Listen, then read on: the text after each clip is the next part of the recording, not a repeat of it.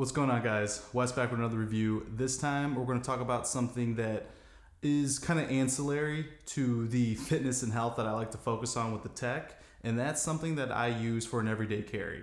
We're talking about the Ridge wallet. The reason I think this is important is because if you are someone that is into fitness and adventure and everything else, there are certain things that you carry with yourself every single day. And I need a wallet that can take a beating. Now, the Ridge wallet is something that is less traditional than what you would normally have. And as time has gone on, we have seen an evolution in wallet technology where it's come from the more traditional bifold or trifold, or with people carrying these things like the Costanza wallet, just very thick, carry in your back pocket, and is just super uncomfortable, to more minimalistic wallets that I have had for a number of years. And because cash transactions are becoming less and less popular and less necessary, you only need to carry a certain amount of credit cards. Now, the problem I've had with these minimalist wallets is they are smaller,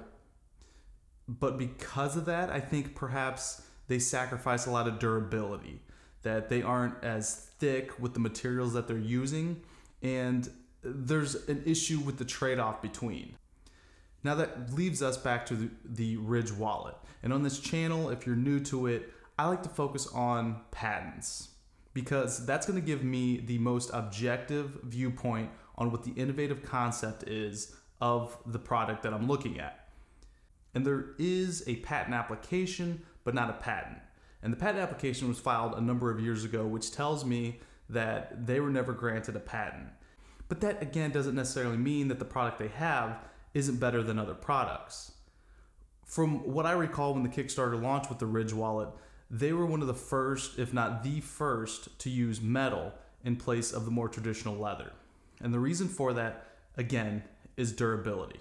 Now, the wallet I have is their base model, and it uses aluminum. Because of the lifetime warranty that they have on their products, I didn't necessarily see the purpose of going up in the materials, except for maybe the feel, because I'll be honest with you, I haven't felt what the titanium and the carbon fiber feel like. Now, they do look different, and so if that's something that's going to be more pleasurable to your eye, or maybe that they do feel different, then that's going to be the reason that you go up. Now, for those of you that are thinking about getting the Ridge wallet, I just want to give you what the owner and the inventor of the Ridge wallet believes is the innovative concept of this. Because, like I said, they did not have a patent granted, but the patent application, which is published on the USPTO, is something that you can read and see exactly what they were trying to achieve. What they were trying to achieve, again, first off, minimalist. They wanted a slim profile and they wanted minimal materials. And that's what they built. There is a front and back comprised of aluminum on either side, and then a strap. Now, the strap isn't your traditional money clip.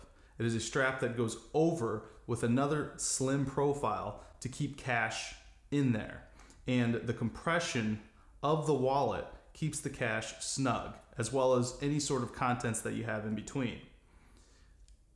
The reason they went with a strap instead of a traditional money clip is because of the hooking that could happen when it's going in and out of your pocket. I have experienced this in the past with other money clips, so it's a minor annoyance, but it is annoyance. I did get attracted to just having this strap in the rare cases that I do have cash. Perhaps that you're making the big jump from something like a bifold, trifold to a minimalist wallet. And what this is going to do is going to make you choose only the essential cards that you need to carry day to day. For myself, it's going to be my driver's license. I carry a MasterCard, a Visa, and then my debit card. Everything else is either going to be on my phone, or perhaps if I do have other credit cards as I'm cycling through, then I literally do cycle them through, because you don't need to carry a big fat wallet with you everywhere. So that's one thing that it's going to force you to do, and it's going to be great because this wallet is a slim profile. And then even over my other minimalist wallets that I've had in the past, it does have a slimmer profile because there's going to be exuding edges in the other leather wallets to account for the seaming. But this one is just the size of the cards in my wallet. Now, in conclusion, because there is no actual patent protecting the technology that Ridge would like to have protected, there are going to be competitors out there. And that's not to say that their product is any lesser of the Ridge wallet. I personally just knew of the Ridge wallet as the one that is first to market. And as someone who appreciates entrepreneurship and innovation, I like to reward those who have created.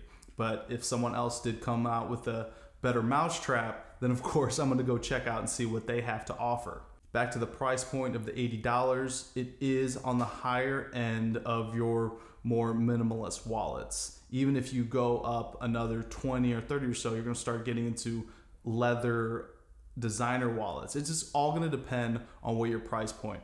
I will fully admit that I probably spent a little extra money because of the Ridge, the reputation, and that now that I have it in hand, it feels great.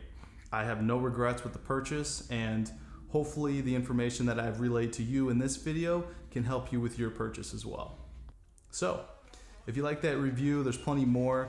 This is more of a everyday carry version of what I normally do as far as adventure, fitness, and just sports related innovative products.